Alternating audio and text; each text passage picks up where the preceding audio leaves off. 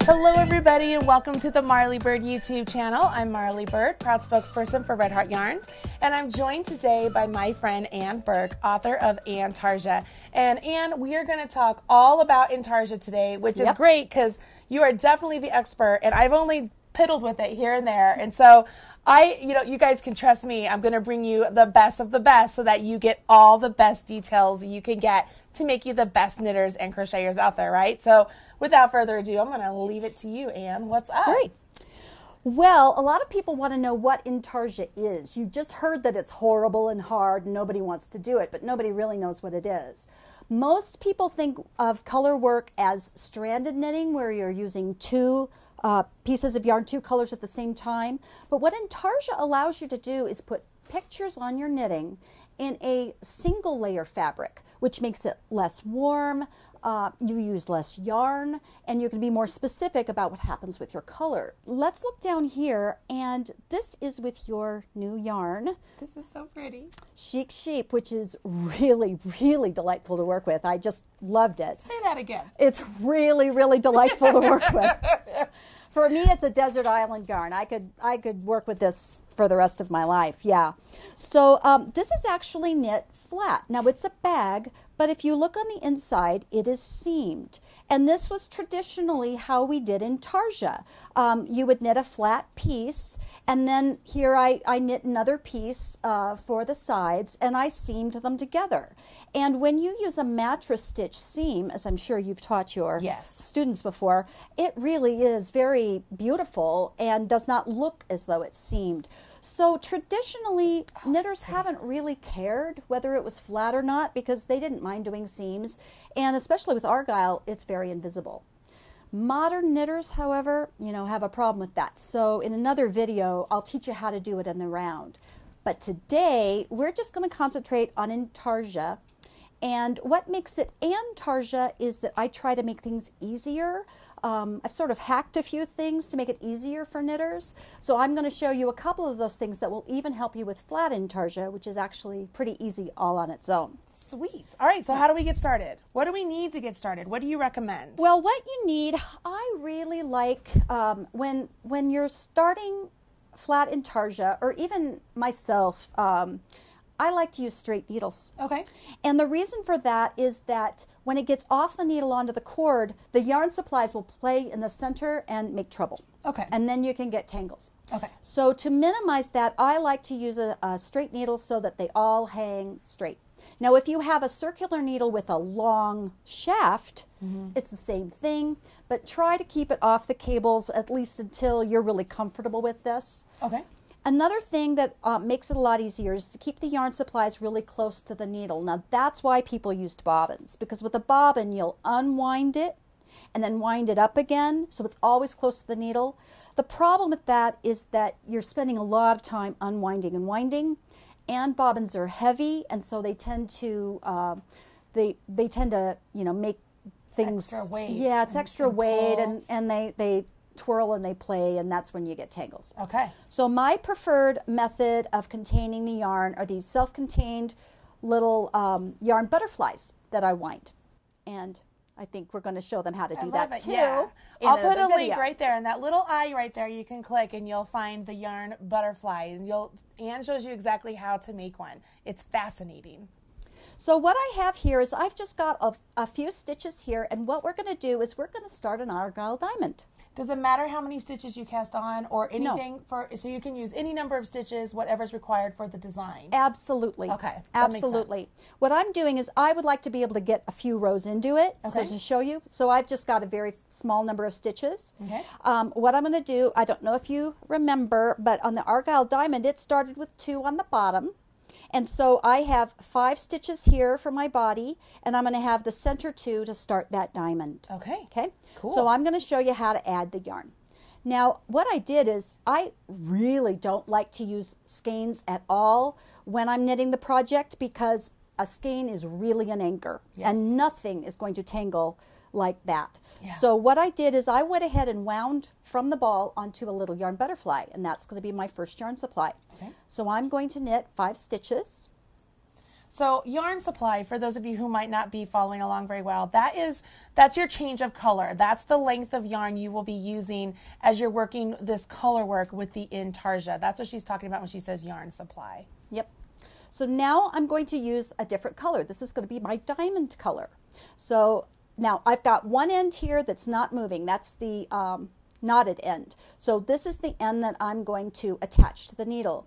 I leave a 5-inch end approximately. I don't measure it. It's about the size width of your hand, because this is the amount of yarn that I have scientifically and very carefully with great research determined is going to have enough weight to keep it from coming off the needle, but not be so long I'll knit with it by mistake.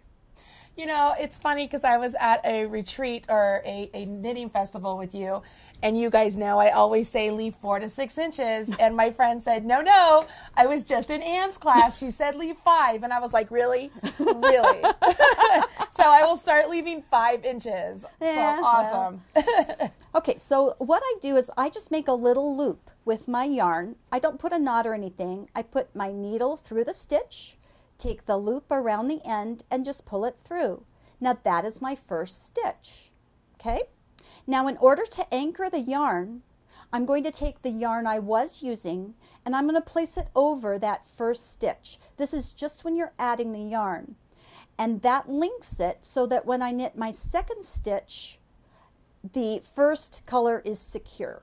Okay? So you put it over the yarn, not under it? Yes. Okay. I take we call this the old yarn, and this color is the new yarn. If you just remember old over new, you'll never go wrong. You take your old yarn over the new yarn. Okay. We don't do the twist in Annetarsia. We do the do-si-do. Okay? Cute. We're just linking the yarn nice and loosely. And I'll talk a little bit more about links later because links are really important. Okay. Okay, so now I'm going to do this again. I need another yarn supply because we're going to have another piece, a separate piece of this light blue color, and that's going to give us that single layer fabric. So I'm going to do the same thing. I've got my 5 inches. I'm going to make a little loop and I put it over the end, pull it through. And now I'm going to take, this is now the old yarn already. How quickly they grow up. So I'm going to take that old yarn over the new yarn, and I'm just going to knit that next stitch.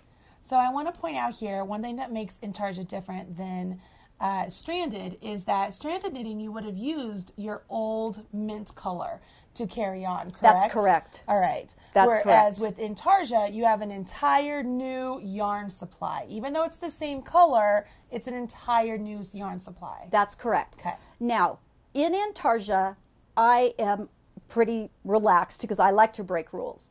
If it's only one stitch, I'm always going to strand behind it. Now, in true Annetarsia, that's not true. You would have, you know, anytime like on my Argyle bag, I would have 2 pieces of red, one on each side of that white stitch, but in Annetarsia we don't do that. In Annetarsia, if you want to, you can also strand behind 2 stitches, and that's okay. But as soon as you go over 2 stitches, you really need to separate and have 2 different main colors, or else it's going to start to affect your tension. Perfect. Yeah. Perfect. Okay, so now let's go to row 2. Now in row 2, I'm going to purl. I'm now on the wrong side.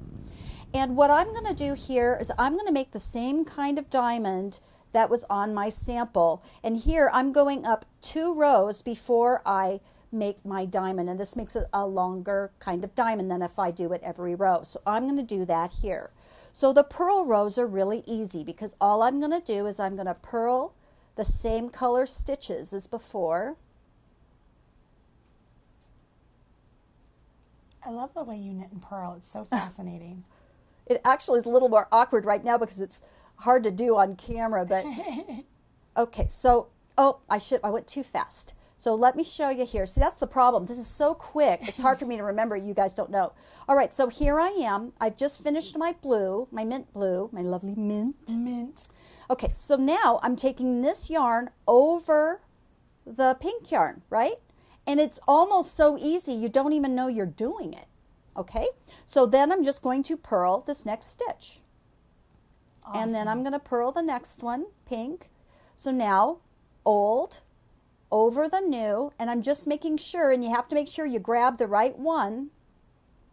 So if you look, you could see that this is attached to this stitch. If I tug it a little bit, Perfect. it tightens. So then I know I'm not knitting with an end or anything else. And then I'm just going to go ahead and purl to the end of the row. And then just what you did right there is you needed more yarn. I'm pulling more yarn out of my yarn butterfly. Beautiful. Yeah. Now if you're a yanker and you really yank that butterfly, then it's going to get too long and start to play with the other ones.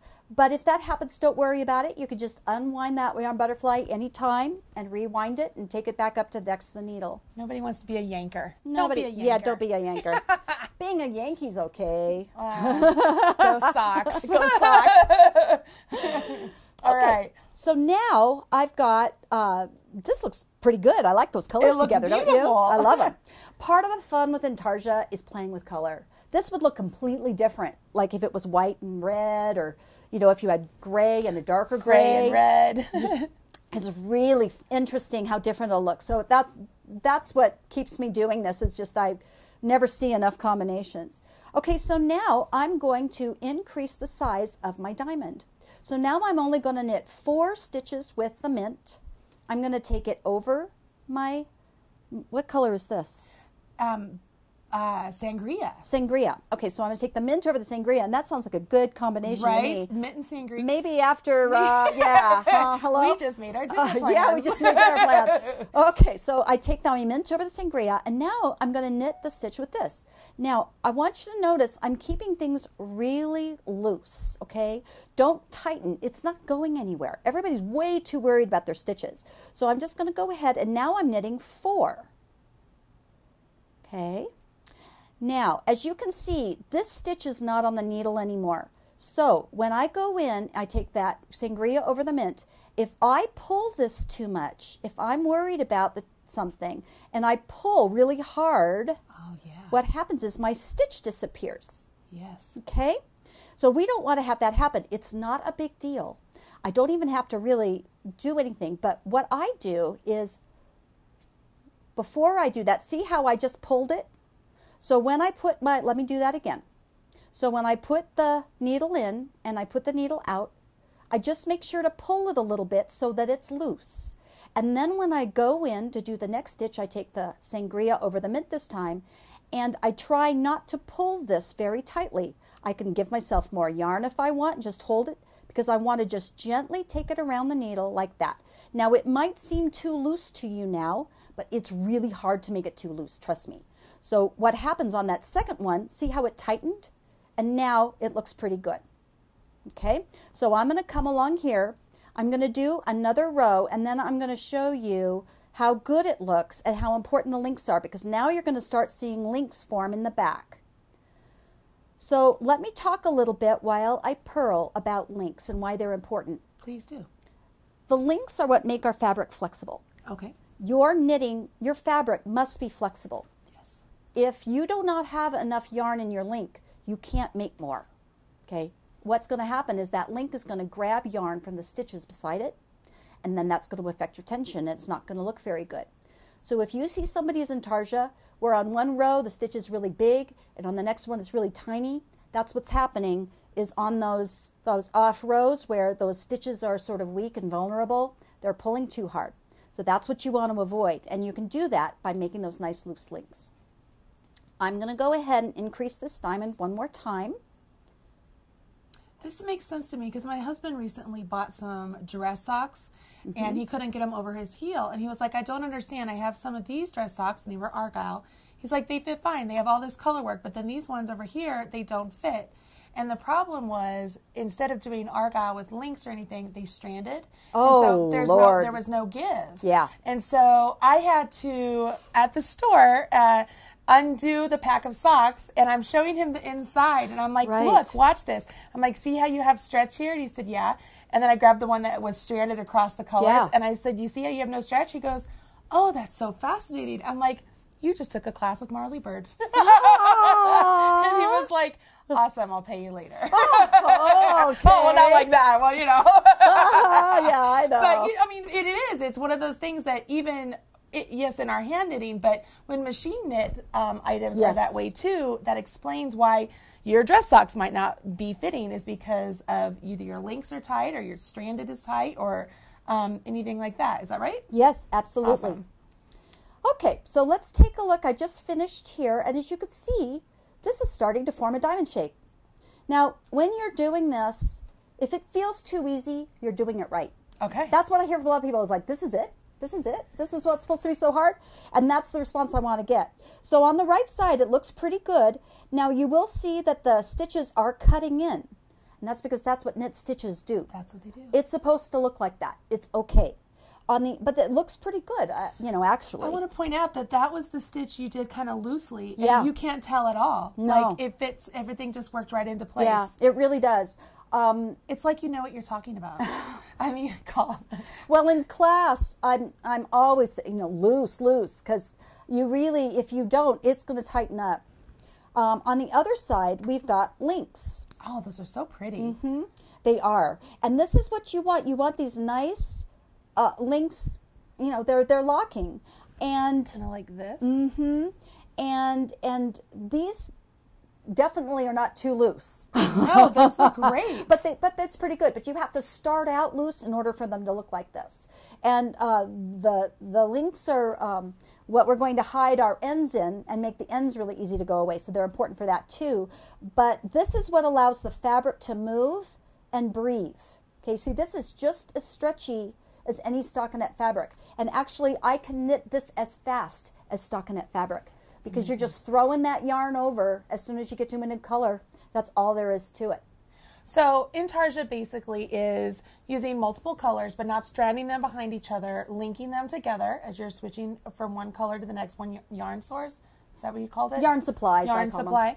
And then just, you know, following, do you follow a chart, a graph? them. Yes, Okay. you can.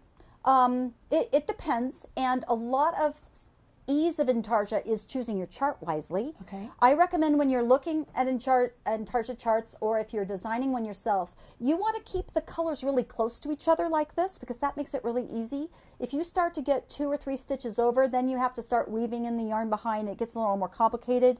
I also like big blocks of color. That makes it really easy. Mm-hmm. I tend to do things like a lot of spirals. Okay. So I'm just moving the stitches over. So, you know, big blocks of color. You know, I'm very lazy, actually. So I like to do things the easiest way. And as long as you keep your colors close to each other, this is a snap.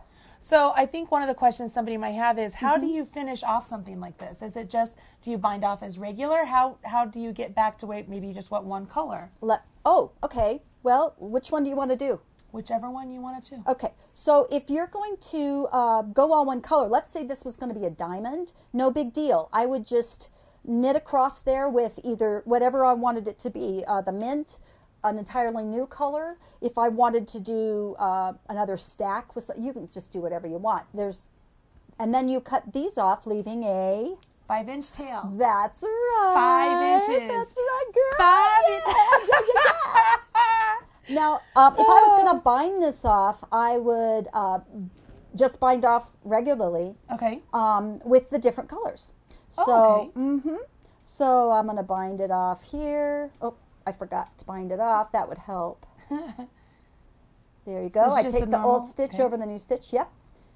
And I also tend to sort of leave my bind offs maybe a little loose. Now this one, I'm going to Okay. see how I took the Yeah. old yarn over the new yarn again? Uh-huh. I'm still doing that. And then I'm going to bind this off. So now that yarn source is done. Yes. Okay. And they're really easy to cut off because they're all solid. Yeah. Oh, see, this is cool.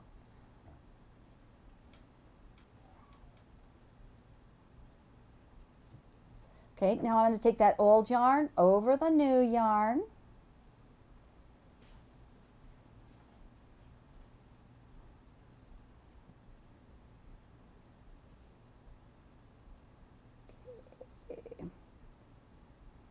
Beautiful. Okay, and then I'm just going to cut them all off with my ends. Well, actually, yeah. It's nice to see you get a little bit tangled too. Oh, well, you know, tangles don't bother me. Yeah. I don't mind when the yarn plays with each other because let's face it, I like playing with yarn. Why should my yarn be any different, right? I mean, to me, it's only natural. There you go. Then awesome. what I like to do with my old yarn butterflies is I will put them in like a clear vase and I save them, and they're really pretty as you keep going. And they're a great source for waste yarn, or if you need some of this color, you know right where to go. So very cool. Yeah. So my last question I'm going to have, and this is usually the frustration people have with Intarsia, is as I flip this around, I have all of these ends. You want to get rid of them? Do you have a secret? I do. All right, so I'm going to have you hold that thought. And I'm going to say to you guys, this is fantastic. You have just gotten your first introduction to Intarsia and linking different colors, but don't let the ends deter you, because Anne has a super great secret for how to get your ends buried away. So if you want to check out that video, go ahead and click on that little I button right there, or wait till after this video for the direct link, or I'll also put it down there in the video description box below. And while you're down there, what should they do, Anne? They should smash that like button. Oh, please smash the like button. Yeah. All right, guys, cool. And this is so awesome. All right, now let's weave in some ends. Okay. Now that you can do Intarsia, you can make the Chic Sheep Dream Blanket. Say that 3 times fast. Or if you want to learn more about Intarsia, get Anne's book, Annetarsia Knits.